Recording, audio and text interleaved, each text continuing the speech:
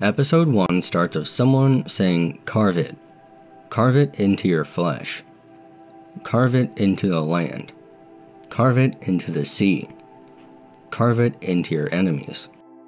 Carve it into your spoils. Carve it, carve it. Carve that warmth into me." Some guy is chopping at a tree, then gets hit by something thrown at him. What are you doing? I can ask you the same thing. Why are you attacking that tree? Are you trying to crush the house? Are you going to be a woodcutter? No, I'm training for battle. Behold my power. Huh, you're a big lad, but you'd be useless in battle. Get ready for lunch. You know, you don't have to throw a knife at me. You're holding dishes and spoons. You wouldn't mind a dish? You know, they say that bears have to eat lots before winter. Oh yeah? So, why are you training again all of a sudden? Well, because I gotta protect this place. After it was all burnt to ashes, it's finally been rebuilt. I'm not letting that happen again. I'm sure Dad would, but his sister breaks the tension by bringing up how good this milk is.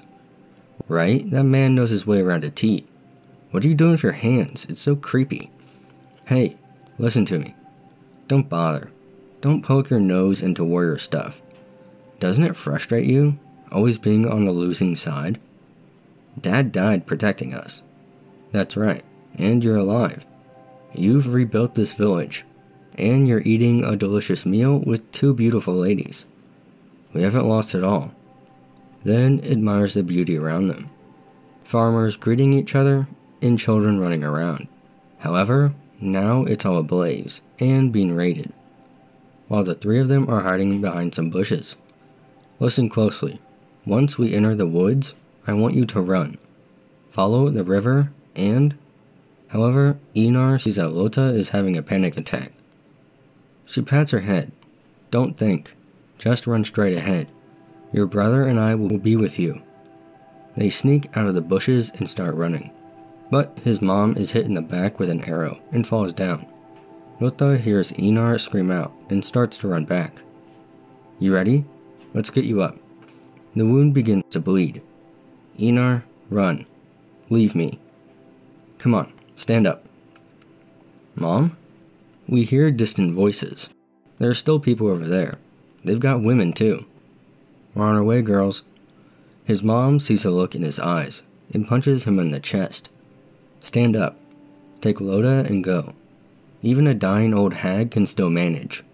Live. As long as you're alive, you can. His mom eventually bleeds out, and their house burns down. The group arrives. Huh? Why aren't they running? Hey, she's pretty cute. Your mom's dead, isn't she? Let's go. Hey, let go of her. However, they elbow him. Lota says, how dare you? As the guy is carrying her, she pulls a knife from her hair and stabs the guy in his shoulder. She tells him, you're pay for, but the guy slashes her across the chest, and she falls over. What the hell are you doing? She frickin' stabbed me. Oh man, what a waste. Nothing we can do about it now. Let's sell the kid for beer money. You're such a dumbass. I'm sorry, okay? Come on, let's go, beer money. Einar is obviously frustrated by the situation and gets consumed by his anger. It reads, a fir on a barren land withers, with neither bark nor leaves. So too does a man loved by none. Why should he live a long life? Have 'em all. After that we see a ship at sea, with people being transported. Einar focuses on the woman in pain. He gets up and asks, how is she? He looks at her mouth and says she's not going to make it. Fine, let's move her. They carry her out and toss her over. Hey, what the hell is that for? You didn't need to throw her overboard. The guy punches Einar in the stomach. Alright, you're not swollen. We're handing out blankets. Keep yourselves warm. We paid a fortune for you lot. Don't go getting sick without our say-so. At the very least, stay healthy until we find a buyer for you. Got it? Einar looks at the sea once more, and has a flashback to his mother. He grits his teeth. That's right, I have to live. They arrive at a town and are given food. Don't skip the liquor, it'll improve your color. Clean every nook and cranny, especially your heads. Check each other for lice. How's this? Hair's good. Could you do her makeup so she looks a little younger? A guy looks at their teeth and decides to pass. Einar just scoffs. Well, pretty good selection this time, don't you think? All second-rate crap. There you go again. You won't find anything better than ours. Einar sneaks off and runs. That's right, I can't stay here. I'll run away. As long as I survive, I can try again. He's resting on a tree when his stomach growls. He sees a house off in the distance and raids it. The owner comes in, so he runs out, but is stopped by someone on horseback. Listen closely, slaves. Your homes are far, far away. No matter how much you struggle, you're never getting back to them.